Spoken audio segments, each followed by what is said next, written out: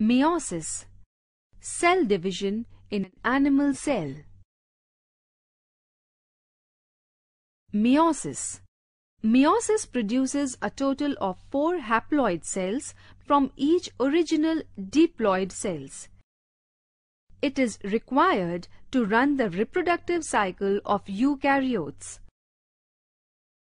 Meiosis or reduction division is so named as it results in the formation of 4 daughter cells, each with half the number of chromosomes.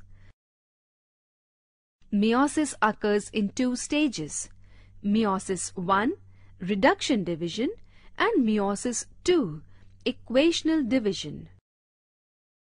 Meiosis I.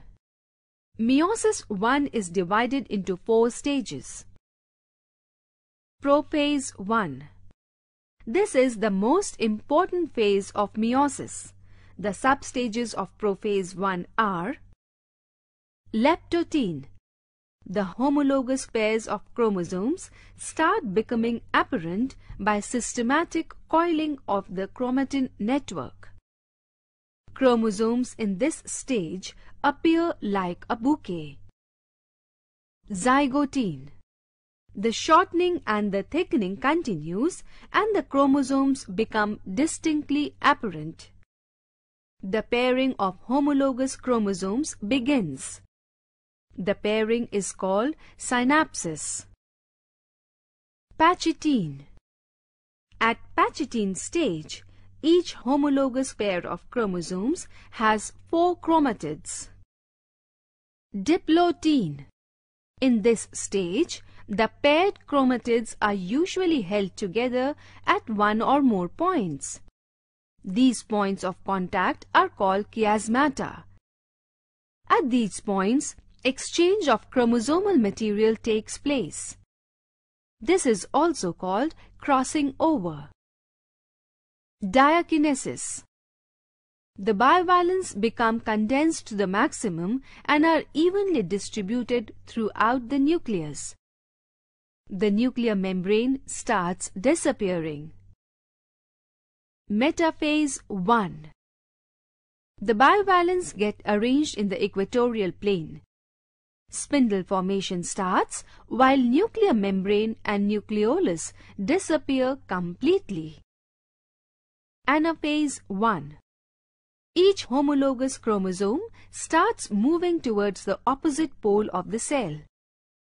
Actual reduction of chromosome occurs at this stage.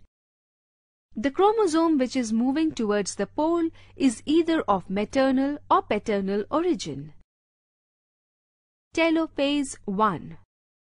The nuclear membrane is reorganized and nucleolus reappears. The chromosomes start uncoiling. Thus, 2 haploid daughter nuclei are formed. Meiosis II. Prophase II. Both the daughter cells go through a short resting phase or interphase before meiosis II. It is directly followed by metaphase II. Metaphase II. New spindles are formed and the chromosomes, still made up of pairs of chromatids, line up on the metaphase plate. Anaphase II. The centromeres now divide and the chromatids move to the opposite ends of the cell. Telophase II. Nuclear envelopes reform and the chromosomes return to their interphase state. Cytokinesis occurs, giving 4 daughter cells each with half chromosomal number of the original diploid cell.